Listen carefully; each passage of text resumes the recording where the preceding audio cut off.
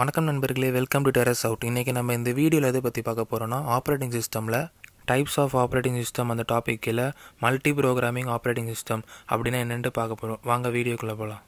இப்போ அந்த பேர்லேயே உங்களுக்கு மென்ஷன் இருக்குது. மல்டி ப்ரோக்ராமிங்னா நிறையா ப்ரோக்ராம்ஸ் அந்த ஆப்ரேட்டிங் சிஸ்டம் யூஸ் பண்ணுது அப்படின்ட்டு பேர்லேயே மென்ஷன் இருக்குது. இப்போ ப்ரோக்ராம்னா என்னென்னா, நான் உங்களுக்கு ஏற்கனவே உங்களுக்கு சொல்லியிருக்கேன். ப்ரோக்ராம்னா ஒரு ப்ராசஸ், அதாவது நம்ம ஒரு அப்ளிகேஷன் ஓப்பன் பண்ணுறது தான் ஒரு ப்ரோக்ராம்ட்டு சொல்லுவாங்க. இப்போ multi programming operating system types of operating சிஸ்டமில் ஒன்று.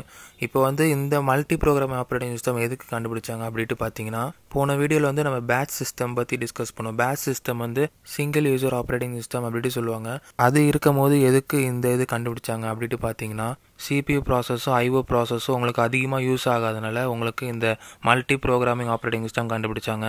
இப்போ இந்த CPU ப்ராசஸ் IO ப்ராசஸ்னால் என்னென்னு பார்த்தீங்கன்னா, CPU ப்ராசஸ் இப்போ ஒரு அப்ளிகேஷனை நீங்கள் கிளிக் பண்ணிங்கன்னா அந்த அப்ளிகேஷனை எக்ஸிக்யூட் பண்ணி உங்களுக்கு காமிக்கிறதுல ஸ்க்ரீனில் மானிட்டரில், அதுதான் அந்த CPU ப்ராசஸ் பண்ணுறது.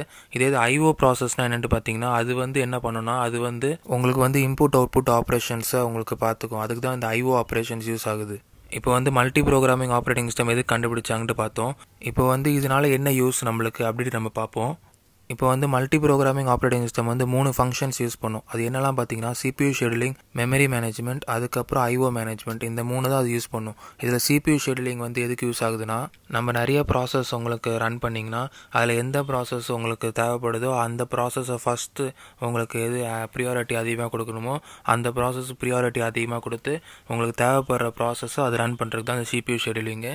மெமரி மேனேஜ்மெண்ட் எதுக்கு யூஸ் ஆகுது அப்படின்ட்டு பார்த்தீங்கன்னா, உங்களுக்கு மெயின் மெமரியில் இடம் இருக்கணும். ஏன்னா எல்லா ப்ராசஸும் உங்களுக்கு மெயின் மெமரிக்கு வந்த பிறகு தான் உங்களுக்கு CPUக்கு போய் உங்களுக்கு ஆக்சஸ் ஆகும். அதனால் அந்த இடத்த உங்களுக்கு கரெக்டாக அலோகேட் பண்ணுறதுக்கு மெமரி மேனேஜ்மெண்ட் தேவைப்படுது. IO மேனேஜ்மெண்ட் எதுக்கு அப்படின்ட்டு பார்த்தீங்கன்னா, IO மேனேஜ்மெண்ட் ஏதாவது ப்ராசஸ்க்கு இன்புட் அவுட்புட் உங்களுக்கு வாங்கி கொடுக்க வேண்டிய நிலைமை இருந்ததுன்னா அந்த இன்புட் அவுட்புட் ஆப்ரேஷனாக IO மேனேஜ்மெண்ட் பார்த்துக்கும். அதுக்கு தான் இந்த IO மேனேஜ்மெண்ட் நம்மளுக்கு தேவைப்படுது. இப்போ நம்ம இந்த மல்டி ப்ரோக்ராமிங் ஆப்ரேட்டிங் சிஸ்டம் எப்படி ஒர்க் ஆகுது அப்படின்ட்டு பார்த்துருவோம். அதுக்கப்புறம் நம்ம ரியல் டைம் எக்ஸாம்பிள் ஒன்று பார்ப்போம். இப்போ ஃபஸ்ட்டு எப்படி ஒர்க் ஆகுது அப்படின்ட்டு பார்ப்போம்.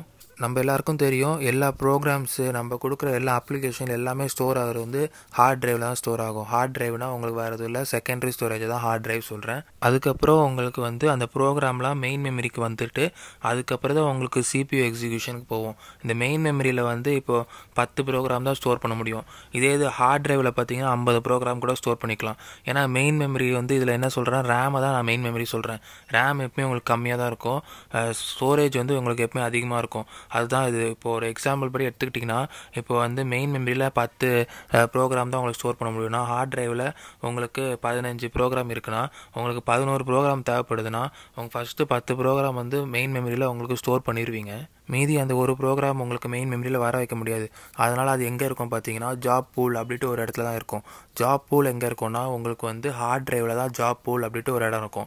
நீங்கள் கேட்கலாம், அந்த ப்ராசஸ் மட்டும் ஏன் உங்களுக்கு ஜாப் பூலில் இருக்குது அப்படி கேட்கலாம். ஜாப் பூலில் ஏன் அதுக்கு அந்த ஒரு ப்ராசஸ் மட்டும் இருக்குன்னா, நீங்கள் கேட்ட ரெக்வஸ்டட் ப்ராசஸ் உங்களுக்கு மெயின் மெமரியில் வர்றதுக்கு இடம் இல்லாதனால உங்களுக்கு அது ஜாப் பூல் அப்படின்ட்டு அந்த இடத்துல போயிடுது. இப்போ உங்களுக்கு அந்த ப்ராசஸ் தான் உங்களுக்கு யூஸ் பண்ணோம் அப்படின்னா உங்களுக்கு CPU ஷெட்யூலிங் அல்காரிதம் மூலமாக உங்களுக்கு அந்த ப்ராசஸ்க்கு ப்ரியாரிட்டி அதிகமாக போயிடும். அதுக்கப்புறம் மெமரி மேனேஜ்மெண்ட் என்ன பண்ணுன்னா, உங்களுக்கு தேவைப்படாத ப்ராசஸ் உங்களுக்கு மெமரியிலேருந்து, அதாவது மெயின் மெமரியிலேருந்து உங்களுக்கு ரிமூவ் பண்ணிட்டு அந்த தேவைப்படுற ப்ராசஸ், அந்த ஜாப் பூலில் இருக்குது சொன்னல, அந்த ப்ராசஸை உங்களுக்கு மெமரிக்கு கொண்டு அதுக்கப்புறம் உங்களுக்கு CPUக்கு எக்ஸிக்யூட் பண்ணும். இப்போ இதில் இன்னொரு முக்கியமான விஷயம் என்னென்னு பார்த்தீங்கன்னா, 10 ப்ரோக்ராம் இருக்குது. அந்த 10 ப்ரோக்ராமும் உங்களுக்கு CPU ஷெடியூலிங் மூலமாக தான் உங்களுக்கு ஒன்று ஒன்றா எக்ஸிக்யூட் ஆகும். இப்போ அந்த ஃபஸ்ட்டு ப்ரோக்ராம் உங்களுக்கு IO பவுண்ட் இன்ஸ்ட்ரக்ஷன் உங்களுக்கு தேவைப்படுதுன்னா உங்களுக்கு அதில் CPU பவுண்ட் இன்ஸ்ட்ரக்ஷன் உங்களுக்கு எக்ஸிக்யூட் ஆகாது. ஃபஸ்ட்டு அது IO பவுண்டுக்கு போயிட்டு அதுக்கப்புறம் தான் CPU பவுண்டுக்கு வரும். இப்போ IO bound CPU bound instruction வேறு எதுவும் இல்லை, அந்த IO ப்ராசஸ் CPU ப்ராசஸ் சொன்னல, அதுதான் அந்த IO பவுண்ட் CPU பவுண்டு சொல்கிறேன். இப்போ IO பவுண்ட் இன்ஸ்ட்ரக்ஷன் அப்படின்னா, இப்போ C ப்ரோக்ராம் அந்தமாரி ப்ரோக்ராமிங் லாங்குவேஜில் பார்த்தீங்கன்னா printf, scanf, அதாவது இன்புட் அவுட்புட் வாங்குறதுக்கு தான் அந்த printf, scanf யூஸ் பண்ணுவோம். அதை தான் இந்த IO பவுண்ட் இன்ஸ்ட்ரக்ஷன் சொல்லுவாங்க. CPU பவுண்ட் இன்ஸ்ட்ரக்ஷன்னா உங்களுக்கு அர்த்தமெட்டிக் லாஜிக் யூனிட் உங்களுக்கு ஏதாவது அடிஷன், சப்ராக்ஷன், மல்டிப்ளிகேஷன் அந்தமாதிரி ஏதாவது ஆப்ரேஷன் பெர்ஃபார்ம் பண்ணணும், அது CPU பவுண்ட் இன்ஸ்ட்ரக்ஷன் சொல்லுவாங்க ப்ரோக்ராமிங் லாங்குவேஜில். இப்போ வந்து ஃபஸ்ட்டு ப்ரோக்ராமுக்கு ஐஓ பவுண்ட் இன்ஸ்ட்ரக்ஷன் தேவைப்படுதுன்னா உங்களுக்கு வந்து சிபியூ பவுண்ட் இன்ஸ்ட்ரக்ஷன் வந்து செகண்ட் ப்ரோக்ராமில் இருக்குன்னா உங்களுக்கு வந்து அந்த ஷெடியூலிங் ப்ராசஸ் மூலமாக சிபியூ ஷெடியூலிங் வந்து ஃபஸ்ட்டு ப்ரோக்ராமை பிளாக்டு ஸ்டேட்டில் போட்டு உங்களுக்கு செகண்ட் ப்ரோக்ராமுக்கு எக்ஸிக்யூட் ஆகும். அதுக்கப்புறம் தேர்ட் ப்ரோக்ராமில் சிபியூ தான் உங்களுக்கு தேவைப்படுதுன்னா தேர்ட் ப்ரோக்ராம் எக்ஸிக்யூட் ஆகும். அதுக்கப்புறம் தான் உங்களுக்கு ஃபஸ்ட்டு ப்ரோக்ராம் உங்களுக்கு எக்ஸிக்யூட் ஆகும், அதாவது அந்த ஐஓ ப்ராசஸ் முடிஞ்ச பிறகு. இப்போ அந்த ஃபோட்டோவில் நீங்கள் பார்க்கலாம், அதில் வந்து சிபியூக்குள்ளே கேட்சிட்டு இருக்குது. கேட்சினா வேறு எதுவும் இல்லை, சிபியூக்குள்ளே ப்ராசஸர் இருக்குது. அந்த ப்ராசஸருக்குள்ளே இருக்கிறது அந்த ப்ரைமரி கேட்சி. அதை பற்றி நான் உங்களுக்கு டீட்டெயிலான எக்ஸ்ப்ளனேஷன் வேணும்னா உங்களுக்கு வந்து கம்ப்யூட்டர் ஆர்கிடெக்சர் வீடியோஸில் நான் உங்களுக்கு சொல்லியிருப்பேன், அதை பார்த்து நீங்கள் நல்லா தெரிஞ்சுக்கலாம். இப்போ இதுதான் இந்த மல்டி ப்ரோக்ராமிங் ஆப்ரேட்டிங் சிஸ்டமோட கான்செப்ட். இப்போ இந்த multi programming operating சிஸ்டம்க்கு real time example எதாவது எடுத்துக்கலாம். பார்த்தீங்கன்னா இப்போ மெயினாக ஒரு கம்ப்யூட்டர் இருக்குது. அந்த மெயினாக கம்ப்யூட்டர் வந்து உங்கள் மேனேஜரை யூஸ் பண்ணுறாங்க. அதுக்கப்புறம் இப்போது 3 கம்ப்யூட்டர் இருக்குது. அந்த 3 கம்ப்யூட்டரும் அந்த மெயின் சர்வரில் கனெக்ட் பண்ணியிருக்கு. ஃபஸ்ட்டு ஒரு கம்ப்யூட்டர் வந்து நீங்கள் ஒரு ப்ரோக்ராம் டைப் பண்ணுறீங்க, செகண்ட் கம்ப்யூட்டரில் உங்கள் ஃப்ரெண்டு டைப் பண்ணுறாங்க, மூணாவது கம்ப்யூட்டரில் உங்கள் இன்னொரு ஃப்ரெண்டு டைப் பண்ணுறாங்க ப்ரோக்ராமு.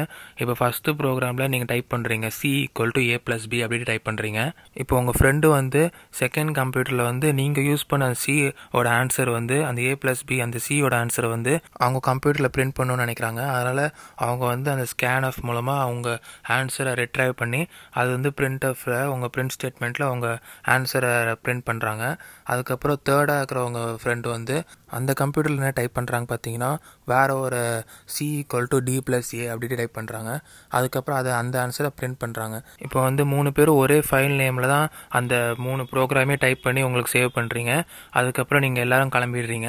இப்போ வந்து அந்த மெயின் சர்வர் உங்கள் பாஸ் வந்து நீங்கள் என்ன ப்ராஜெக்ட் முடிச்சிங்கட்டு அதை செக் பண்ணுறதுக்கு நீங்கள் 3 பேரும் பண்ணிங்களே அந்த 3 ப்ரோக்ராமு, அந்த 3 ப்ரோக்ராமே எக்ஸிக்யூட் பண்ணுறாங்க அந்த மெயின் சர்வரில்.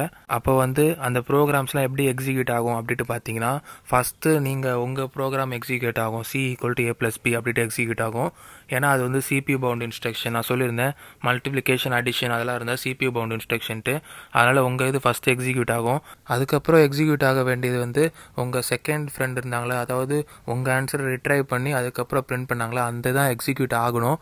ஆனால் அது ஆகாது, ஏன்னா அது வந்து ஐஓ பவுண்ட் இன்ஸ்ட்ரக்ஷன். அதனால் அது வந்து வெயிட்டிங் ஸ்டேட்டில் போயிட்டு அதுக்கப்புறம் உங்களுக்கு தேர்டாக வந்து உங்கள் ஃப்ரெண்டு ஒரு ப்ரோக்ராம் டைப் பண்ணாங்களே C=D+A அதுக்கப்புறம் அதை பிரிண்ட் பண்ணியிருந்தாங்களே அது எக்ஸிக்யூட் ஆகும். அதுக்கப்புறம் லாஸ்ட்டாக தான் உங்களோட செகண்டாக எழுதின, அதாவது உங்கள் ஆன்சரை ரிட்ரைவ் பண்ணி அதுக்கப்புறம் அதை பிரிண்ட் பண்ணாங்களே அந்த ஃப்ரெண்டோட ஆன்சர் உங்களுக்கு லாஸ்ட்டாக தான் உங்களுக்கு பிரிண்ட் ஆகும். இந்த மாதிரி தான் உங்களுக்கு எக்ஸிக்யூஷன் நடக்கும், ப்ரோக்ராம் எக்ஸிக்யூஷன். இன்னொரு முக்கியமான விஷயம் இந்த மல்டி ப்ரோக்ராமிங் ஆப்ரேட்டிங் சிஸ்டம் என்னென்னு பார்த்தீங்கன்னா நீங்கள் வந்து யூசர் இன்ட்ராக்ஷன் இருக்காது. அதாவது இன்புட் அவுட்புட் கொடுக்கறதுக்கு வந்து யூசர் இன்ட்ராக்ஷன், அதாவது ரன் டைமில் நம்ம வந்து இன்புட் அவுட்புட் கொடுக்கக்கூடாது இந்த மல்டி ப்ரோக்ராமிங் ஆப்ரேட்டிங் சிஸ்டம் பொறுத்த வரைக்கும். அவங்களுக்கு டவுட் வரலாம், அது என்ன ரன் டைமில் கொடுக்க முடியாது அப்படின்னா, சிஸ்டம் வந்து ஏக்கு வேல்யூ என்ன பிக்கு வேல்யூ என்னட்டு நம்மளை அசைன் பண்ண சொல்கிறது. அந்த அசைன்மெண்ட் வந்து நம்ம கொடுக்க முடியாது. ஏன்னா அந்த மல்டி ப்ரோக்ராமிங் ஆப்ரேட்டிங் சிஸ்டம் பொறுத்த வரைக்கும் அந்த அசைன்மெண்ட்லாம் சிஸ்டமே உங்களுக்கு வச்சுருக்கோம் அந்த அசைன்மெண்ட்ஸ்லாம். அதனால் நம்ம வந்து user interaction multi programming operating சிஸ்டம்க்கு தேவையில்லை அப்படின்ட்டு சொல்கிறாங்க. இதுதான் இந்த மல்டி ப்ரோக்ராமிங் ஆப்ரேட்டிங் சிஸ்டம் பற்றின வீடியோ. இந்த வீடியோ உங்களுக்கு பிடிச்சிருந்தால் லைக் பண்ணுங்கள். நீங்கள் லைக் பண்ணுறதை பொறுத்து தான் எனக்கு அடுத்த வீடியோ மேக் பண்ணுறதுக்கு ஒரு மோட்டிவேஷன் இருக்கும். ஷேர் பண்ணுங்கள். ஏதாவது டவுட்ஸ்னால் நீங்கள் கமெண்ட்டில் கேட்கலாம். மறக்காமல் சப்ஸ்கிரைப் பண்ணாமல் தானேங்க, அது பக்கத்தில் இருக்கிற பெல் ஐக்கானை கிளிக் பண்ணிங்கன்னா நான் போடுற வீடியோஸ் நோட்டிஃபிகேஷன் வரும். நன்றி. அடுத்த வீடியோவில் பார்ப்போம்.